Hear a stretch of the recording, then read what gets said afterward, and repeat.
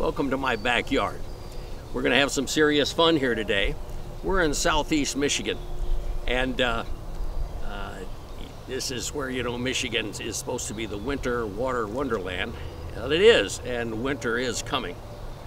We're going to have some fun. We're here at the 65-yard shooting range that's in the backyard. I have three more. There's a 15-yard and a 35-yard and a 85-yard. But right now we're at the 65-yard. And our goal here today is to make air gun shooting more popular than it's ever been. Get you to get your air gun out of the closet, dust it off, and start practicing again, because it can be fun. And I've shot competitively, so I'll pass some of those secrets on to you, helping you to shoot yours a whole lot better and enjoy it more. I have a friend that's going to help me here today named Hollowhead. We'll find him in a minute.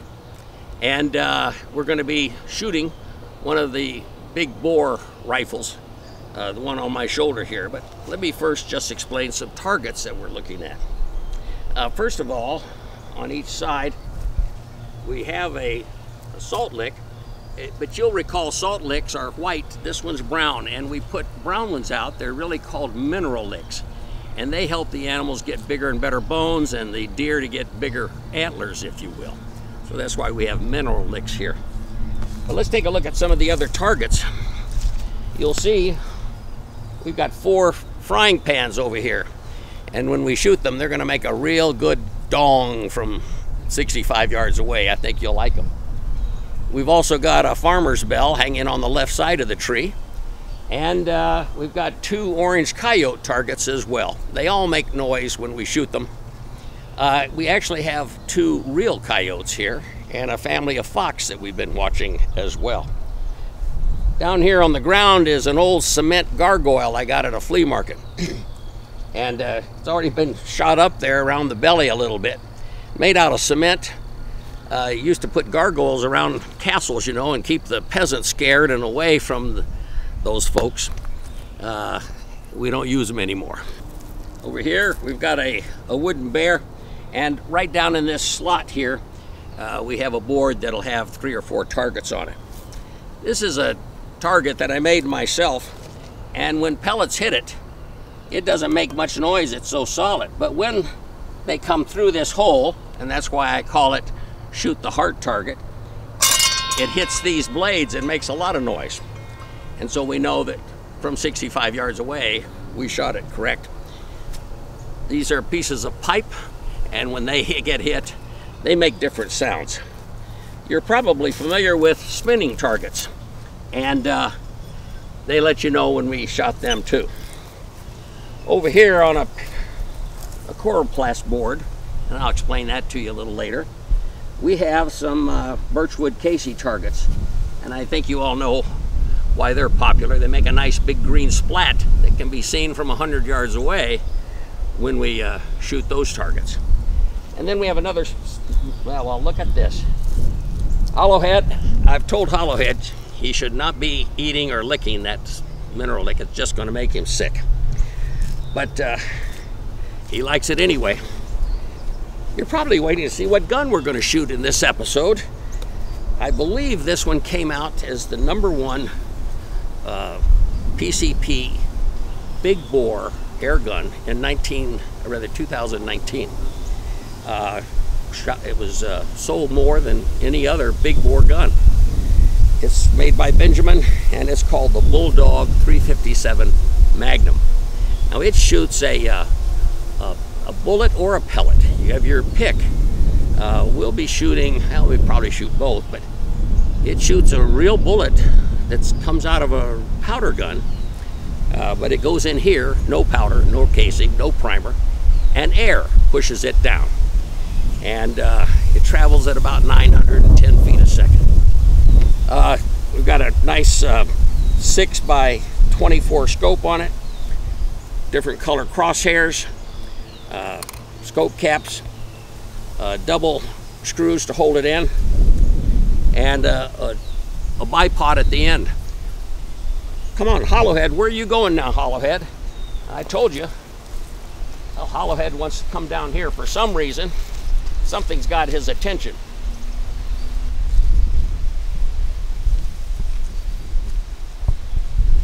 Well, I can see what it is now. Hollowhead, you set one of the traps, and you got a live raccoon in there with you. Oh, I think he's too big for Hollowhead to eat. So we're going to get into some constructive critter control in the third or fourth video.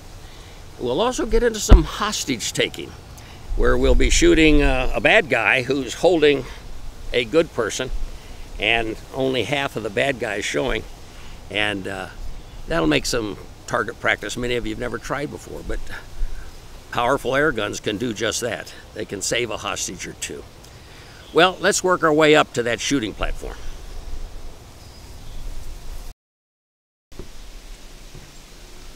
Well, welcome to our home. Here's a few targets that we'll be using this week.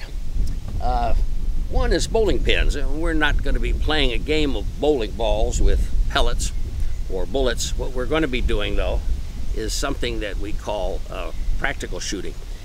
The bowling pin actually has the shape of a human's organs that you want to go for in a gun contest.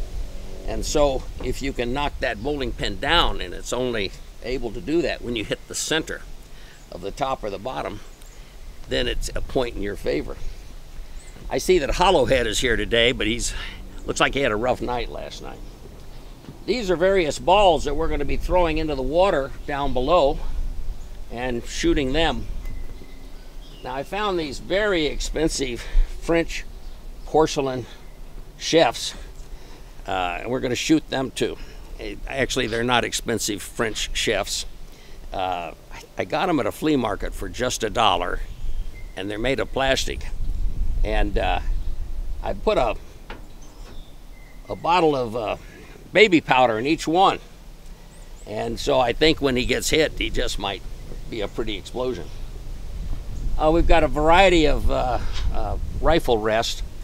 Having your rifle steady is very, very important. We'll also do a video on critter control. And we've got a number of critters around here that need to be controlled. These crows are one. We've got raccoons, woodchucks, squirrels get into the attic. We've got our fair share.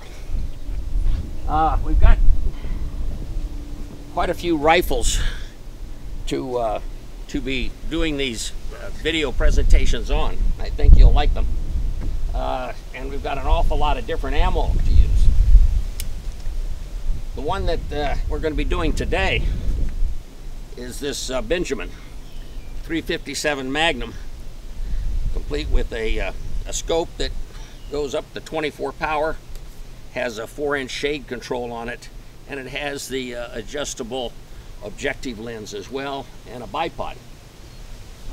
We'll go through the different air guns, and then we'll come over here to the edge of our shooting stand, our shooting platform, and this is where we'll do our shooting for the most part.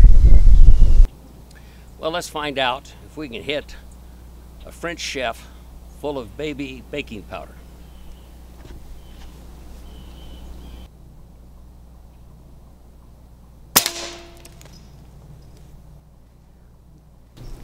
Well, it's nice to see that the sun is coming out. That's great. Besides finding unusual targets at flea markets, garage sales and things, like the French chef, etc., my favorite target is these coroplast signs. Coroplast is the material, it's like corrugated plastic. They make boxes out of it. Also make a lot of signs out of it. And I like these. I like to paint them black. You can find a whole lot after each election. The guys who don't win just leave them out there. But I like to paint it completely black. And then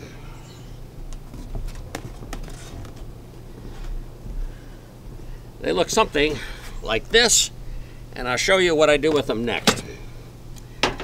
I like these Birchwood Casey targets, or any target that shows a nice splat when you hit.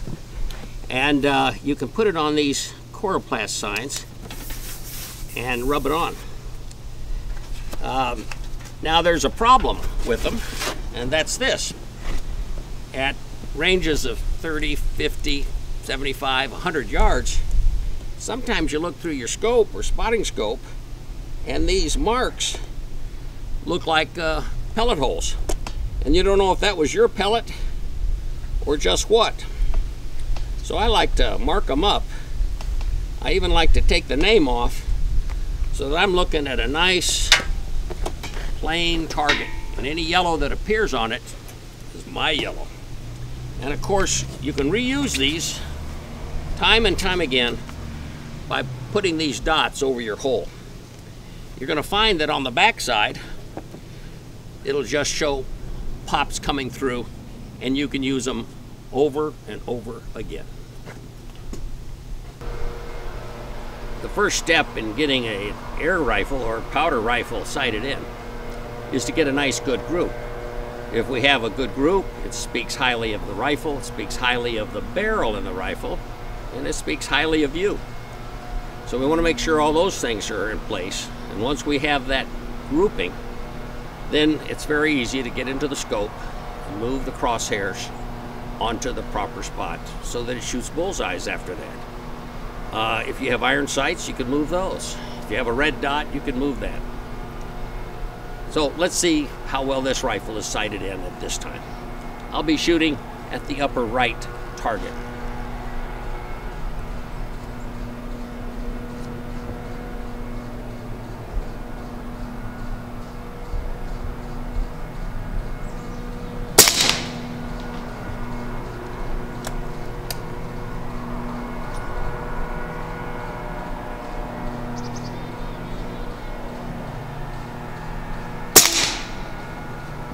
There's a nice tight group.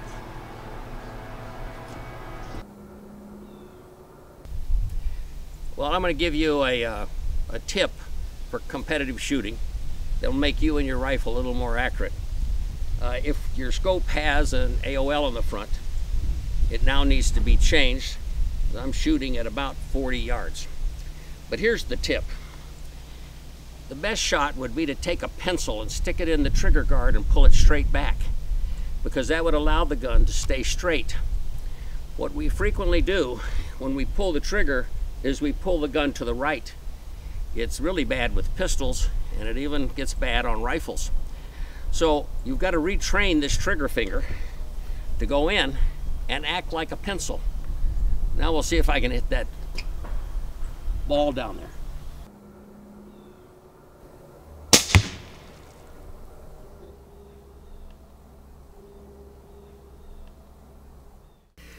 Well, let's wrap up this Benjamin Bulldog 357 Magnum. It's a pre-charged pneumatic firearm, meaning we've got to put some air in it. And one way is to get a pump, a hand pump. Not the one for your bicycle. I'm talking about a $150 special one for these guns. And you might as well go ahead and cancel your physical gym membership, because you're going to work up a sweat with this thing. Since it works best from 2,000 pounds per square inch out to 3,000, that's where you're going to be using that hand pump. Every time it gets down to 2,000, which you can see right here on the gauge, you'll be pumping it maybe 100 strokes, and every one of them's tough to get it to the 3,000 mark so you can start shooting again. That might be the biggest complaint with air guns in general. Of course, you could do what I did. I got a couple of Aqualung tanks. I bought a couple of used ones. They still had life in them. I had to get a special regulator that brings the hose over to the gun. And I was out about $250. But I got two nice 80 cubic inch tanks for that price. And that's how I keep my air guns filled up. Some people like to buy the small fiber optic one. Not optic, but the fiber, carbon fiber tanks, and take them out in the field with them. But to take that over to a scuba place and be charged to fill that up doesn't make sense. So your best deal is to buy one of these Chinese electric pumps and keep those filled. But in the end, you've got to get these up to 3,000 pounds per square inch, and you'll enjoy your air guns. The length of this thing is 28 inches. I like that. The longer the barrel, the better shooter it's going to be. And on this particular rifle, the barrel starts here and ends about here. And all the rest of this is a moderator to keep the sound down. And that's how we keep them backyard friendly. I'm very concerned about the complaints that go into the police, then to the city hall, then to the county, and ultimately the state. We got states that, like Illinois, they won't let any air gun be shipped into them that's bigger than a 17 caliber. Now, that's BB size. So getting it by mail is not going to happen in Illinois if you want something big, especially a big bore like this gun. Other states are putting all kinds of screwy laws and rules. You do need to check it. You can Google it and find out. And I'd like to turn that back, but I need your help. I need my own help. We've got to make our rifles backyard friendly. We need to keep them quiet. We need good moderators out on the end. We need to hunt animals when we actually plan to eat them, and my dad wouldn't let me shoot anything that I wouldn't eat. And we can't be leaving them out in the roads and things like that, and people just see you as somebody who's out there to kill. We can't have that attitude and that reputation. So be careful how you use your gun day and night so that we don't have regulations come in on us, like there is now in powder guns. Guns have three sources of noise. One is that when your cheek is up next to the gun looking through the barrel, the scope, you can hear a ping, and that's when the hammer goes forward and hits a regulator in there that allows the air to go down that barrel. And it's right in your ear, and you'll hear that every time, but your neighbor won't hear it. And the guy sitting 5 feet away from you probably won't hear it. So I'm not too worried about that one. Now, regular guns come into this second line. I'm talking about powder guns, and so do air guns, that when that pellet or bullet comes out of that barrel, the gas, whether it be air or whether it be burning powder, makes an explosion as it leaves. That's why we need moderators. And then you can help with the third source of noise. If you let your pellets and bullets get up over 1,050 feet a second, well, they're traveling now over the speed of sound. And that's where you get that as the pellet or bullet continues through the forest or across a field or across a backyard. So getting these guns up to these high levels is just a noisemaker. Trust me, you can kill anything under 1,000 feet per second. I've done it. So try to keep these guns from making a lot of noise. That'd be the first thing. And then be careful you're following the rules when you actually hunt with these guns. They can get heavy, about 7 or 8 pounds on all these air guns. And you put a scope on it and bipods, you can get them up to 10 pounds. A lot of people don't like that. I remember in boot camp I had to carry an M14. An M14 was heavier than the M16, but it weighed 10 pounds, and we had to carry that on 20-mile marches. That was an all-day march. For us, we're carrying it into the woods a half a mile, maybe a mile walk. So I don't get bothered by a 10-pound rifle. One of the complaints is they're pricey. A lot of PCP rifles can be had for about $450 up to about $7. That's about where this gun starts, and can go clear to $1,300 if you want the camo version, if you want a case, if you want the scope with it, and the bipods and all of those things. But it can sure be a lot of fun. I like a gun that has a positive feedback, and this one does. I checked several of our largest national distributors of air guns and learned that the Bullpup is actually #1 in the year 2019 of your big bore guns. Well, that says a lot to me, and that gave me the confidence to go ahead and get this particular gun. Complaint is that they call it a 357 Magnum. There are 357 Magnums that can get hung up in that barrel. Benjamin would have given everybody a favor if they had labeled it, I think, more properly. As you see all the bullets in my case, those are 9 millimeters. 9mm is a little smaller than a 357, a little smaller than a 38, and that's what this gun is really made for, 9mm. One more negative comment that people brought up about the Bulldog was that you need a serious backstop. I found those 357s going right through my small frying pan. They went through the medium-sized one too. So I got the big one, and well, it sure put a bunch of dents in, but it also put a pretty good hole over here. So this big one wasn't going to last long. I don't think we'll be shooting this gun this winter in my basement range, but when you get a big bore gun, it's not going to be a frying pan gun.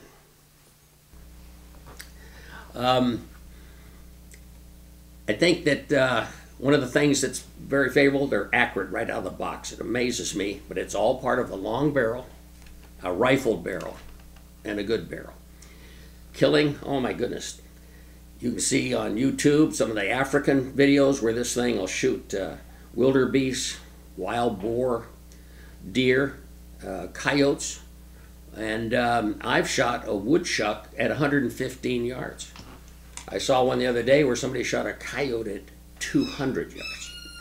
So they can do a number. They can give you all the power right out to your backyard, your back deck, that a real rifle could.